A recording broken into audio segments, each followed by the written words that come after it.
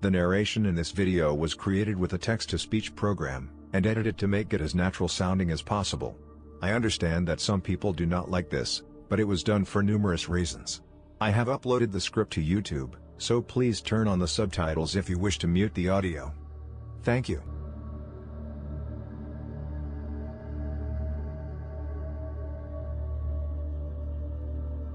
In Bellevue, Idaho, 16-year-old Sarah Johnson lived a privileged life, with her parents always giving her everything she could ever need or want. Everything except their blessing for her relationship with her boyfriend, 19-year-old Bruno Santos. They forbid her from making contact with him, and as a result, her relationship with her parents soon became volatile. Sarah's parents found out that she had been lying to them, saying she was staying over at a friend's house, but was actually sleeping over at Santos's apartment. One evening, Alan Johnson followed his daughter to Santos's home, and demanded she go back home with him. Alan then told Santos that if he caught him with his daughter again, then he would go to the police and report him for having sex with an underage girl. Alan never went to the police, and days later, he and his wife were dead. On the morning of September 2, 2003, Sarah broke into the guest house which was on their property, which was unoccupied, as the tenant was away on business. In there, she located the gun she knew was stored in a closet, a high-powered Winchester Model 70 bolt-action rifle. She stole the gun and ammunition, entered her parents' room, and shot her sleeping mother in the face, killing her. She calmly reloaded, entered the bathroom, found her father in the shower, and shot him through the heart. Police officers found the bodies of Diane and Alan Johnson after following up a call from a worried relative. It was immediately clear that Sarah was the shooter, and she was quickly arrested and charged. Although Sarah vehemently denied any wrongdoing, officers were able to find latex gloves and a bathrobe discarded in an outdoor trash can, which contained the DNA of Sarah and both victims. They also found a leather glove which contained Sarah Johnson's DNA and gunshot residue. As Sarah Johnson has always denied committing the murders, no motive could ever be found. Investigators believe Sarah murdered her parents so she could continue her relationship with her boyfriend. Sarah's relatives strongly deny that she could have had anything to do with the shooting, and have continued to campaign for her release. On March 16, 2005, Sarah's case went to trial, and she was found guilty on 2 counts of first-degree murder, receiving 2 life terms without parole, plus 15 years. In 2012, Sarah's new lawyer filed for a new trial, claiming her previous legal counsel were ineffective and unprepared for such a big case. In October 2014, the request for a new trial was denied. Sarah Johnson is currently housed in the Pocatello Women's Correctional Center.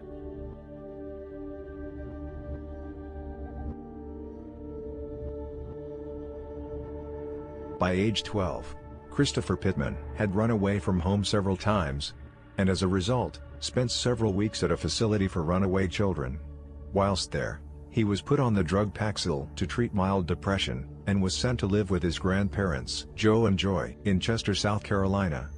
His grandparents were strict, but they gave him the stable life that he craved, and Christopher soon showed signs of improvement.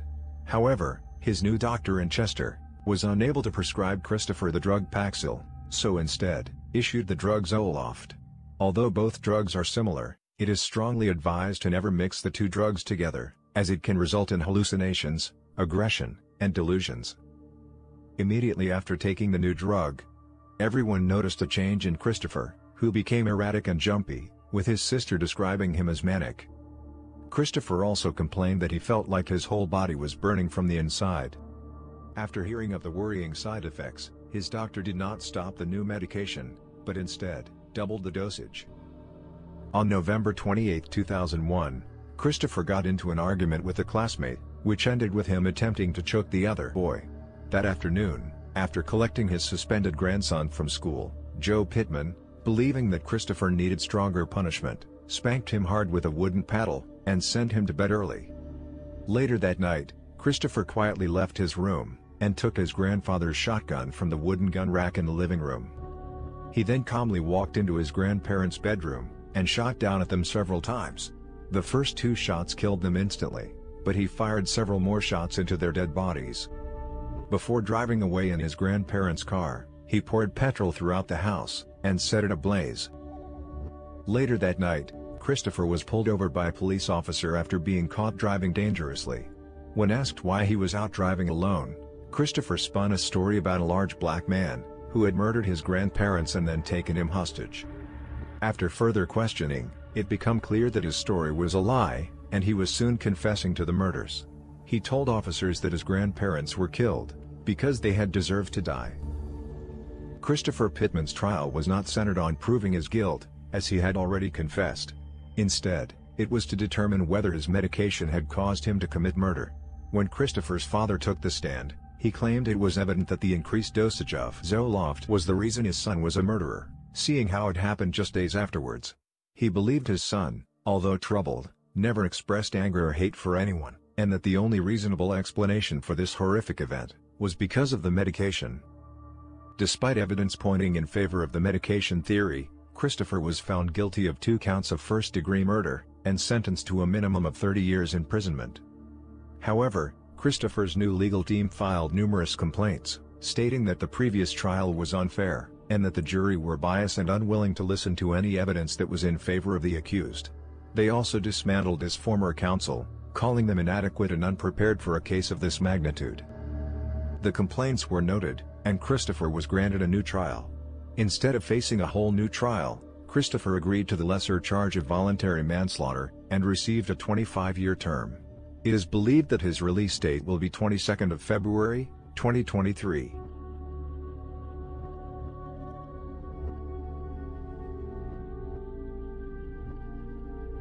In February 1988, 16-year-old Rochester, Minnesota resident David Braum murdered his parents and 2 siblings, in cold blood. Arguments in the Braum household were not uncommon, but on the 17th of February 1988, David and his father Bernard had a particularly heated confrontation. After they screamed back and forth at each other, David quickly became physical, trying to attack his father. Bernard, not wanting to hurt his son, backed off and went up to bed, trying to give his son time to cool off. He had hoped that by leaving the conflict, the situation was dealt with, or at least, forgotten. However, in reality, the situation was far from forgotten. David spent that evening secretly cursing his father, and boiled with rage and frustration. After several hours, David entered the basement of his home, and retrieved the axe that was stored there for cutting wood. He then went to his parents' bedroom and attacked his father. He quickly subdued Bernard with several hard strikes to his head and chest. As his father lay dying, he turned to his mother, and attacked her too. His mother, Paulette, sustained catastrophic damage to her head, and she and her husband died within minutes. Walking in somewhat of a haze, David left the bodies of his parents, and walked to his bedroom. After several minutes, he heard a commotion upstairs, and upon entering his parents' room, he found his 13-year-old sister Diane, and his 11-year-old brother Richard, standing by the blood-splattered bed. Without warning, David began to swing the axe again, and made quick work of murdering his siblings.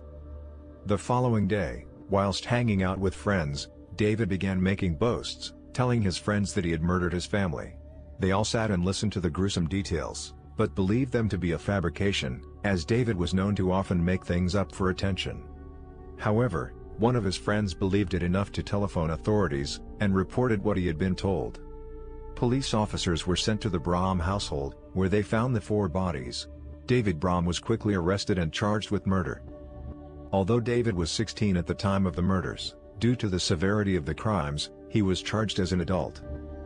At trial, his defense pleaded insanity, but the prosecution were able to show premeditation before the act, and drew attention to his unrepentant attitude and cold demeanor after slaying his family. David was found guilty and convicted of first-degree murder, and ordered to serve at least 52 years in prison. He is currently serving his sentence at the Minnesota Correctional Facility in Stillwater.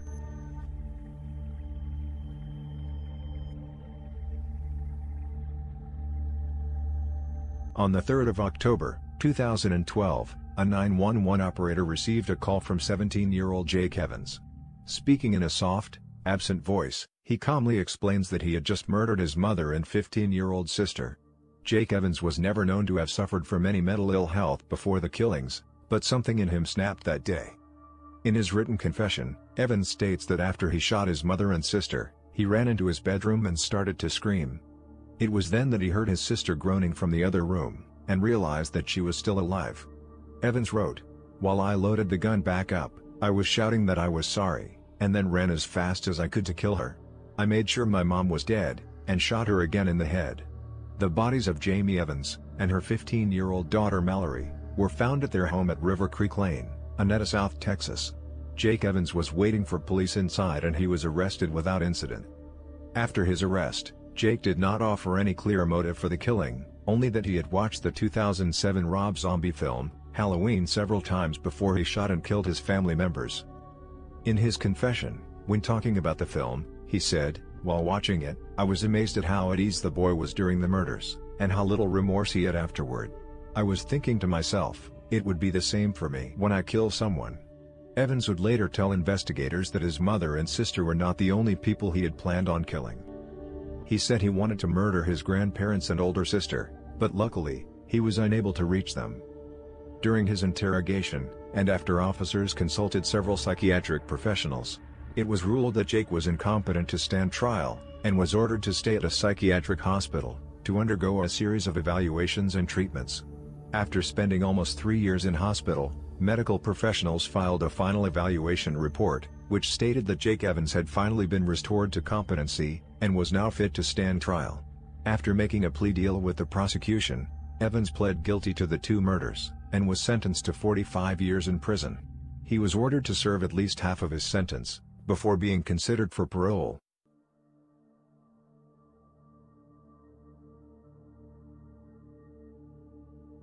On April 23, 2006, the bodies of Mark Richardson, his wife Deborah, and their 8-year-old son Jacob, were found in the basement of their home. The other Richardson family member, 12-year-old Jasmine, was missing and presumed to be either kidnapped or murdered. However, after a short investigation, and after officers spoke to Jasmine Richardson's friends, they knew that she was likely to be the perpetrator, not victim. It became apparent that there was serious stress in the Richardson household, after Mark and Deborah discovered Jasmine had a much older boyfriend. Jeremy Steinke, who was 23 years old, met 12-year-old Jasmine at a rock concert. They spent endless nights talking online, which is where Jeremy proclaimed to be a 300-year-old werewolf. After they caught the two talking, Jasmine's parents forbid the relationship, and did their best to stop the pair talking. However, Jasmine and Jeremy found ways to communicate, and in doing so, devised a plan to murder Jasmine's parents. Investigating officers would later find an online conversation between the couple, where Jasmine told her boyfriend, "I have this plan. It begins with me killing them, and ends with me living with you." On the night of the murder, Jasmine unlocked the back door of her home, and later that night, Steinke let himself in. Armed with a knife, he savagely attacked the couple, stabbing them multiple times in the chest, stomach and neck.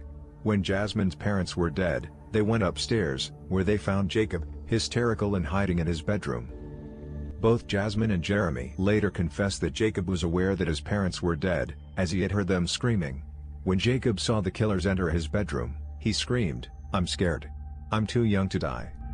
Jasmine later said that she believed it would be cruel to let her brother live without his parents, so she stabbed him in the chest several times, before Jeremy slit the boy's throat. Witnesses would later testify that they saw Jasmine and Jeremy just hours after the triple murder, laughing and kissing at a nearby restaurant. When the pair were arrested, officers discovered an abundance of evidence that proved the couple had been planning the murders for some time. Being much older, many officers assumed that Jeremy was the main instigator, but the evidence proved that they were both as keen as the other. Despite that, being just 12 years old, Jasmine could only be sentenced to a mere 10 years behind bars, if found guilty.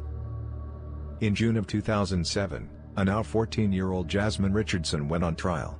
She pled not guilty to all 3 counts of first-degree murder. After a trial lasting a month, and after just 3 hours of jury deliberation, she was found guilty on all counts. She received the maximum sentence of 10 years. She remains the youngest ever person convicted of multiple murders in Canadian history. In December of 2008, Jeremy Steinke was found guilty on 3 counts of first-degree murder, and was sentenced to 3 concurrent life terms. He was ordered to serve at least 25 years behind bars, before being made eligible for parole. In the fall of 2011, Jasmine Richardson was released from prison, and it's reported that her rehabilitation is going well.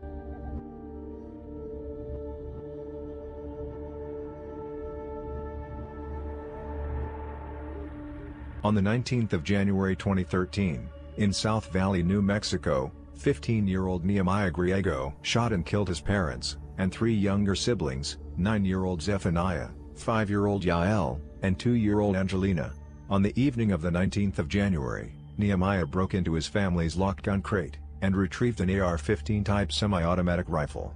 Gun in hand, he crept into his parents' bedroom where he found his mother asleep. He aimed the gun, looked through the scope, and shot her in the head, killing her instantly. Later, Nehemiah told police that after he shot his mother, he heard his brother Zephaniah cry out from his bedroom.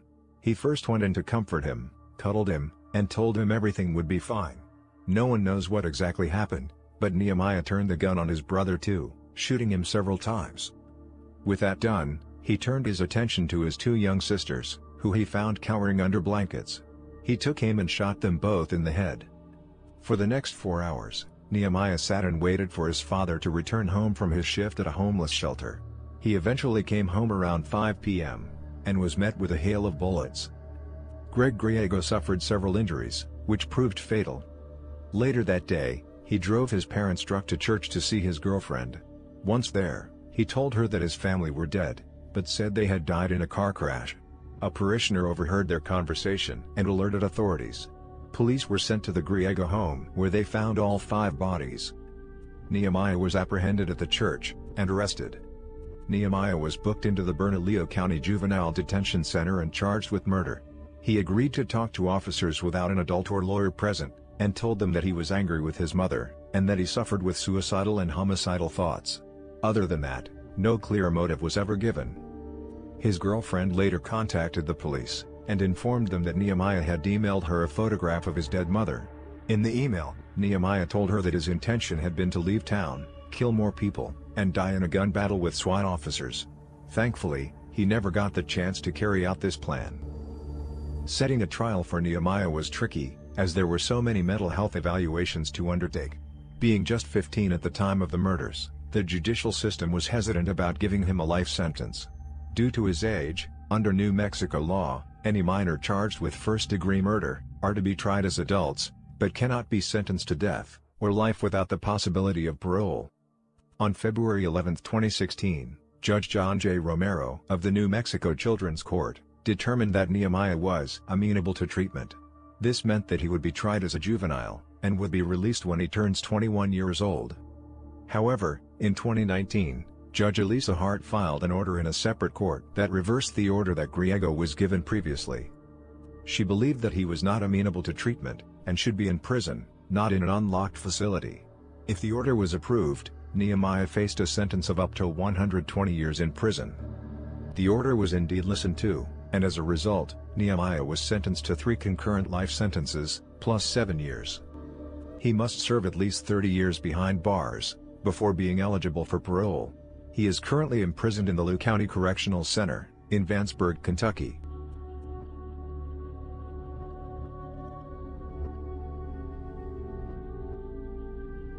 Zachary Davis is probably one of the most recognizable killers on this list, in large part due to his appearance on the Dr. Phil Show, where he gave a chilling and rather bizarre interview where he spoke in a monotone voice, bobbed his head, and laughed inappropriately when discussing the murder. Zachary was 9 years old when his father passed away, and he understandably became withdrawn and depressed. He was sent to see psychiatrists, where he claimed to hear the voice of his dead father. The doctors reassured Zachary's mother that this was a result of his grieving for his father, and that it would pass with time. However, over the next 6 years, Zachary's mental health worsened to the point where he rarely spoke to anyone, found little pleasure in anything, and had totally given up on life. On the evening of August 10, 2012, Zachary, his mother Melanie, and his 16-year-old brother Josh enjoyed a rare night out together at the movies. Everything seemed fine, and Melanie went to bed happy after spending quality time with her 2 sons. Later that night, Zachary went to the basement, retrieved a sledgehammer, and made his way up to his mother's bedroom. Without hesitating, he swung it down almost 20 times onto her head and face. When she was dead, Zachary went into the family's game room, set a fire, and quickly left the area. When talking to investigators later, Zachary admitted that he set the fire in the hope that it would kill his brother. Luckily, Josh was woken by a fire alarm and was able to escape the house safely. Zachary was found by police 10 miles from his burning home, looking disheveled and acting strangely. When police probed, Zachary calmly explained that when the fire at his home was extinguished, they would find his mother's body in her bed, and that her head was destroyed. He then told them that he had murdered her with a sledgehammer, and said, "I didn't feel anything when I killed her." During police interview, Zachary claimed that it was the voice of his father that had told him to murder his mother and brother. When asked that if he could turn back time, would he change anything, he replied, "I would probably kill Josh with a sledgehammer too." At trial, Zachary was given a life sentence, which in Tennessee, is a minimum of 60 years with the possibility of parole after 51. If released, Zachary would be in his mid-60s at the earliest.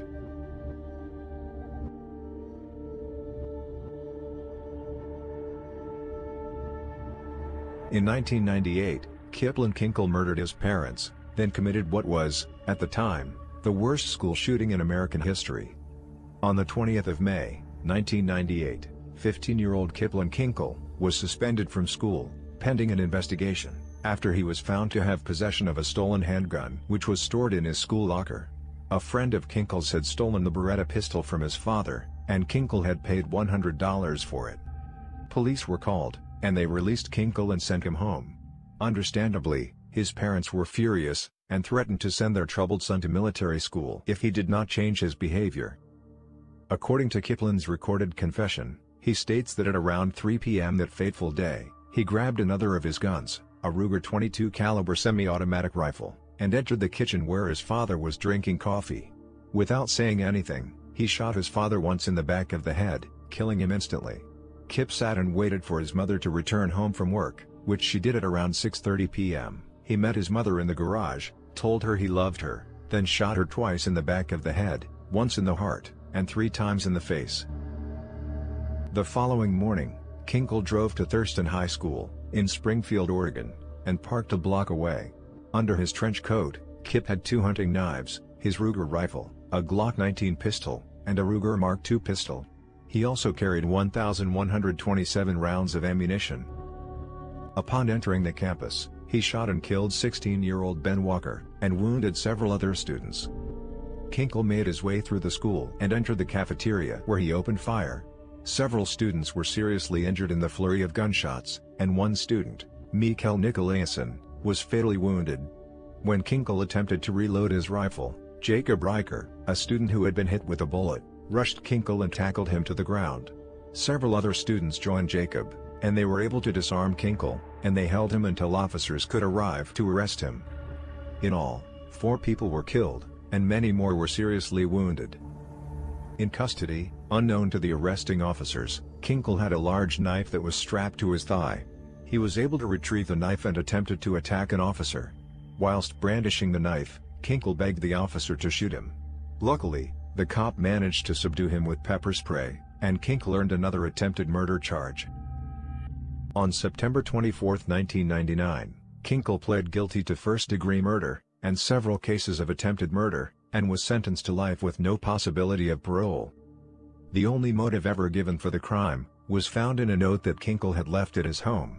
Regarding why he murdered his parents, he spoke about being suspended from school, saying, "I just got 2 felonies on my record. My parents can't take that. It would destroy them. The embarrassment would be too much for them, they couldn't live with themselves." Further in the letter, he wrote, "My head just doesn't work right. God damn these voices inside my head. I have to kill people. I don't know why, I have no other choice."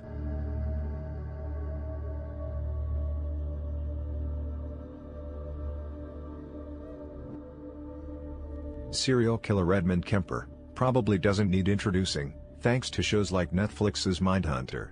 But Kemper is a grisly anomaly when it comes to familicide, being how he killed several family members, but with a 9-year gap between killings.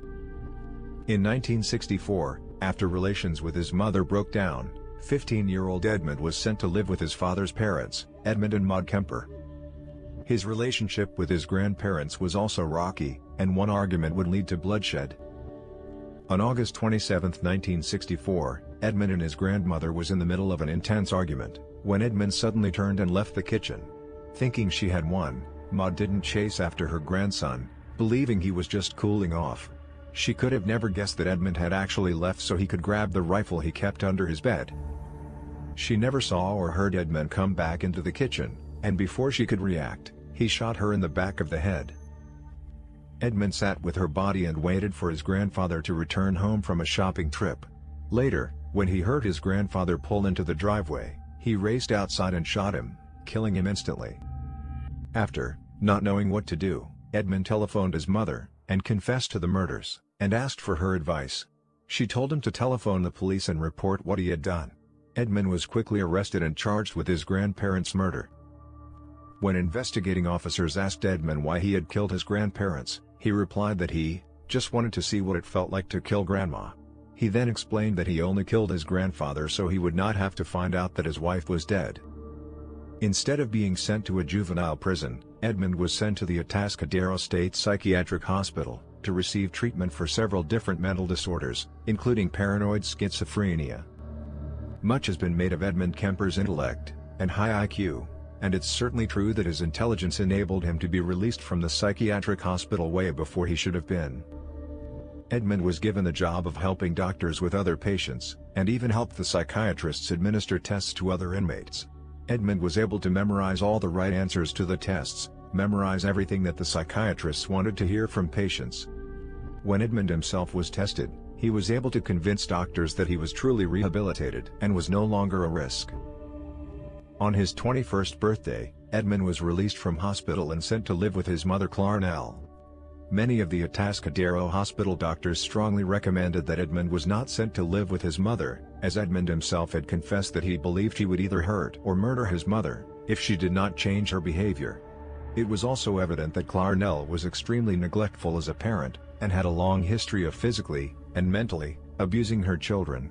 The doctors were overruled by the parole board, and Edmund was sent to live with his mother. Edmund had no hope of living a normal functioning life, when forced to live with his mother. Their frequent fights, and her seeming pleasure to constantly criticize him, pushed him further into a fantasy world, a world full of horror and murder. 3 years passed until the fantasy became a reality, and Edmund began killing again.